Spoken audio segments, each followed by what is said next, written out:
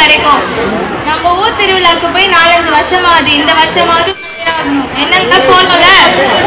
நீ சொல்லிட்ட போகாமலையா? வீட்டுல இருக்க நட்டு சண்டெல்லாம் கிளம்பு. இந்த வருஷம் ஊருக்கு போய் ஜமாச்சிடலாம். திருவிழாக்கு போறோம், ராட்னம் சுத்துறோம், சாப்பாடு சாப்பிடுறோம், காட்டுறோம், தூக்குறோம்.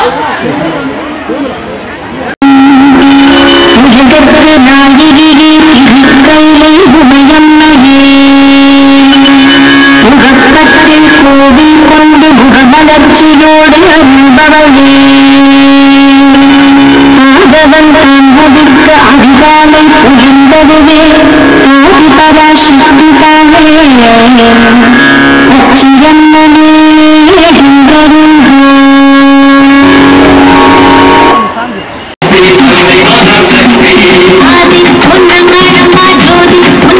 செய்ய சொல்லி நான் சாப்பிடாம இருக்கேன். அம்மா தானே சூப்பரா. என்னது? சரி வாங்க எல்லாத்தையும் எடுத்து வச்சுட்டு கிளம்புங்க.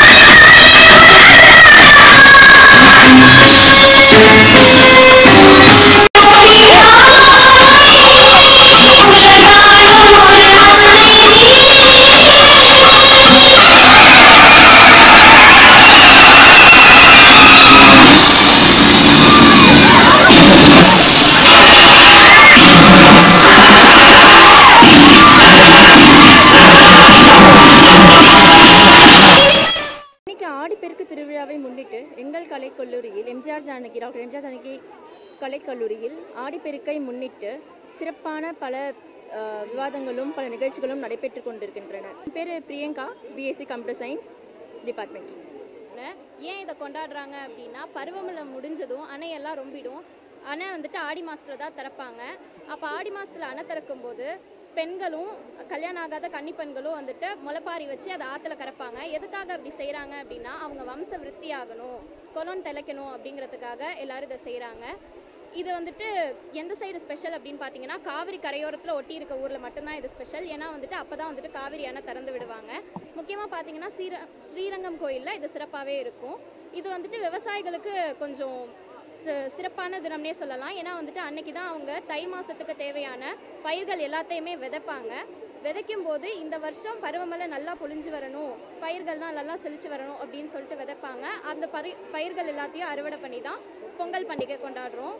இது வந்துட்டு கன்னி பொண்களுக்கு வந்துட்டு கழுத்தில் மஞ்சள் கயிறு போடுவாங்க. ஏன் போடுறாங்க அப்படின்னா அவங்க கல்யாண வாழ்க்கை நல்லபடியாக இருக்கணும், இல்லறம் நல்லறமாக அமையணும் அப்படிங்கிறதுக்காக கழுத்தில் மஞ்சள் கயிறு போடுவாங்க. என் பேர் Bhavasri, PCA department, MGR Janaki college. இது நாங்கள் எதுக்காக பண்ணுறோம் அப்படின்னா தமிழரோட பாரம்பரியத்தை மீட்டெடுக்கிறதுக்காக பண்ணுறோம். இங்கே நிறைய கல்ச்சுரல்ஸ் அரேஞ்ச் பண்ணியிருக்கோம், நிறைய ஸ்டால்ஸ் போட்டிருக்கோம்.